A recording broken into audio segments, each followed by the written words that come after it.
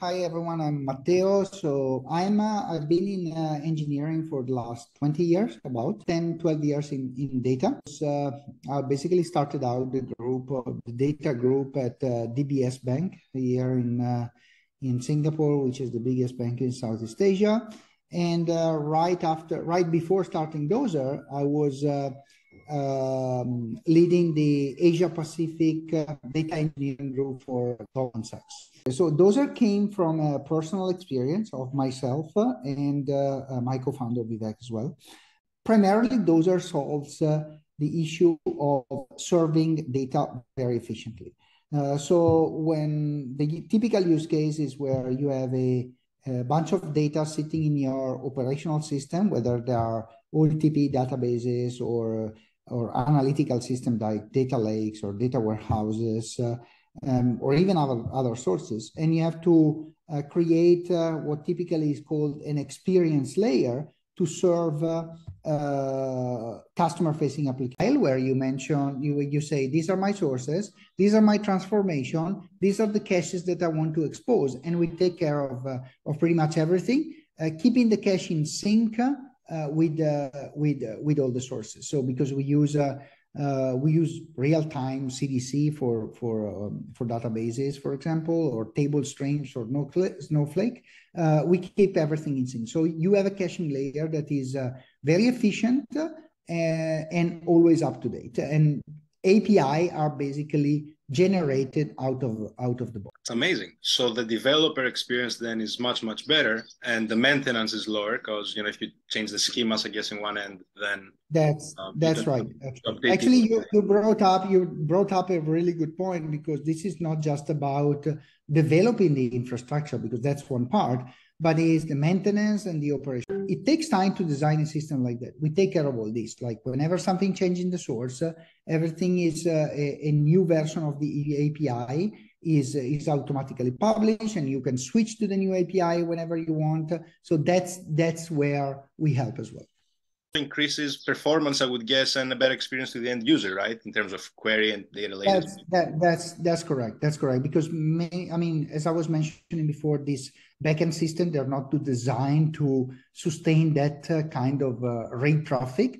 So by doing all this, we also help in saving money to some extent, because we offload the source systems, and many times these source systems, talking about enterprises, are very expensive, and sustaining all this traffic is painful. So that's another aspect we help, especially in enterprises, in offloading source systems or reducing costs as well. Part was quite good, actually. I mean, we just recently launched a couple of months ago. We are fully open source under Apache 2 license. We started getting some traction online. We reached 1,000 stars in a couple of months, and now we started conversation with enterprises as well. Mostly, the good thing is that most were inbound coming. Big enterprises. We're talking about financial institutions. We're talking about telcos.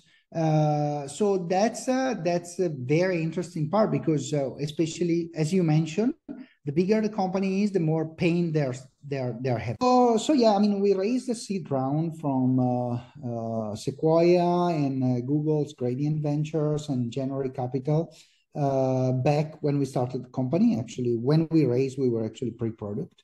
That was primarily to build the product and to get the initial traction, and that's still the plan, and that's what we're working towards. We are a team of 10 people, spread pretty much around, I would say, pretty much around between Europe and Asia. A few people in Singapore, a few people in China, Vietnam, Lithuania, Italy. So that's the company. We're not really focusing too much on monetization for now, but we are starting to in that direction as well. And one is, as you mentioned, the cloud version. the public clouds version. The second one that is mostly in the discussion going on with enterprise is more about private cloud deployments, actually. So that is the, let's say, the proper enterprise version where the other monetization path will. The good thing about open source is that I believe, because I've experienced myself, even in big companies, that now the decision makers are fundamentally the engineers or engineering lead. And it doesn't work anymore to go to the CIO or the CTO of a big company and propose a solution. At the end of the day, it always boils down to the engineering team and the engineer taking the decision.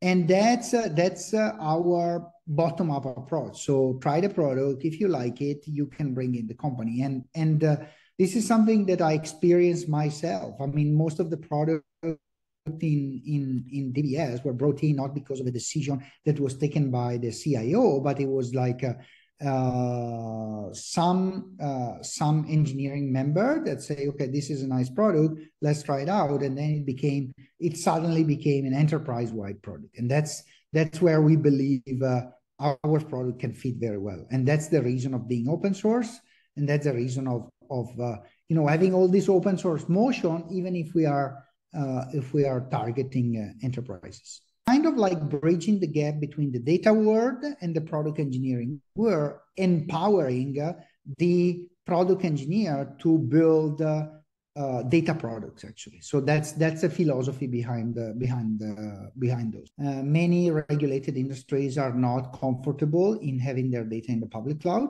They have their own private cloud, and that's what we are offering as well. So we offer deployments in your own private cloud, so that all data stays with you and it doesn't go anywhere. So that's something we need to offer, actually, for this kind of enterprises. Be a person at all, actually. So I kind of had to learn how to promote Dozer online. And I was quite surprised about the good feedback that we started getting on Reddit, for example. Actually, I mean, we had a Reddit post that was quite successful, and it was a very I would say friendly and explanation of the problem. I mean, if you look at the post, is like, okay, this is the problem. This is who am I, the problem I faced before, and why I think it's a pain, and how we solved it. And I basically wrote that post in 5 minutes, actually, without even thinking too much about it, and it was quite successful. So maybe one suggestion I feel to give is that I mean, sometimes you don't know what can happen, actually. I mean, sometimes you plan so much about the marketing aspect, and what should I say, what shouldn't I say. That post was not planned at all. Was basically like talking with a colleague, and it was quite successful, and we got really good feedback out of it. So that's the suggestion maybe I could give to like technical founders that are trying to go out and promote their product. Actually, that's what I learned. How many projects there are implemented in Rust in the data space, actually. And this is a conviction that I have, that data engineering is going to be completely revolutionized by this. Data engineering has been traditionally dominated by JVM-based tools, distributed system, very complex system. You think about Spark, Flink, and I mean, all this ecosystem.